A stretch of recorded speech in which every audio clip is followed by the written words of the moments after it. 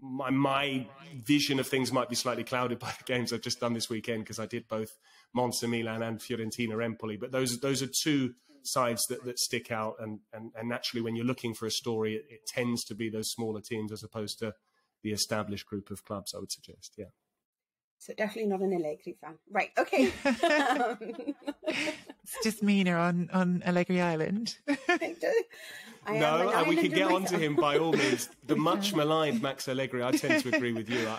I think he gets a bad press, to be honest. I don't think he's anywhere near as bad as everyone makes out. But, I remember that on Twitter right before Christmas, you were banging the drum for "You watch out, Juventus are going to get into this title race." I thought, I think that's pushing it too far, which it is. That you were right, actually, because without the points penalty, they'd be second. Well, there's a spoiler alert as well here. I actually went to a bookies. I know everyone bets online these days. I don't know if I should even be talking about gambling on a family show, but there we go.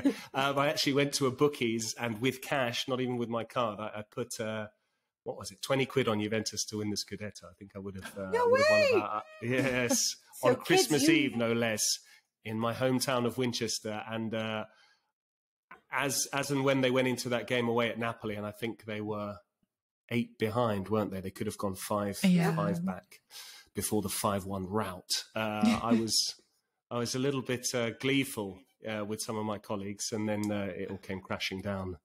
Don't you worry, Patrick. You have a home here. I'm kicking Nikki off. She didn't even think they'll make top 4. She was like, they're not going to make top 4.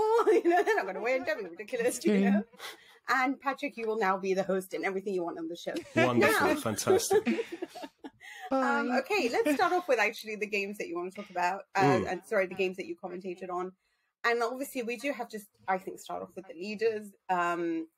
Great game on Friday. They have obviously a great Champions League match coming up against Eintracht Frankfurt, who also plays some really good football. So that's going to be a really exciting matchup.